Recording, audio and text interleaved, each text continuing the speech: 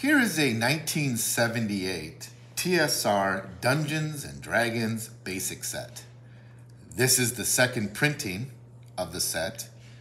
You can tell it's a second printing by identifying the lizard man in the left-hand bottom corner, the 1001 top right, and the trademark registration applied for. If this was a third printing, you would still have the lizard man and the number, but the trademark is no longer there. First printings, lizard man, trademark, instead of the 1001, it's F115-R.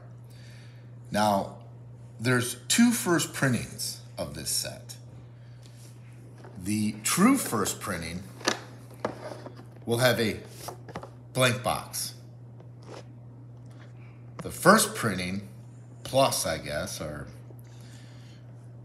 has the same box backing as the second printing. It shows the contents and whatnot, the dice and everything.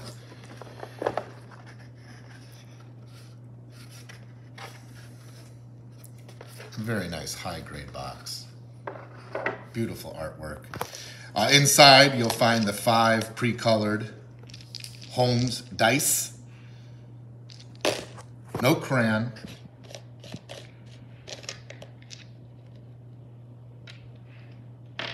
Already pre-colored there. Here is the rule book. This is a second printing rule book. Has the lizard man down here, and it has the number 2001 right-hand corner. Same trademark as the front of the box. First printing will have F116-R up here. With the rule books, you want to make sure they are complete. The back page is sometimes missing. This one obviously is there. Very nice rule book. It came with 2 accessories. These were not shrink wrapped. They are loose leaf, and both are second printings.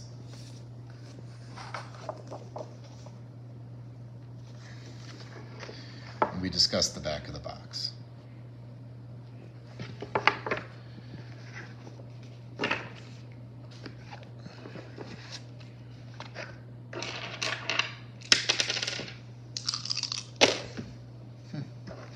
This set is complete. Originally, it came in shrink wrap. This one obviously has been open. It has not been used. It's a very nice set.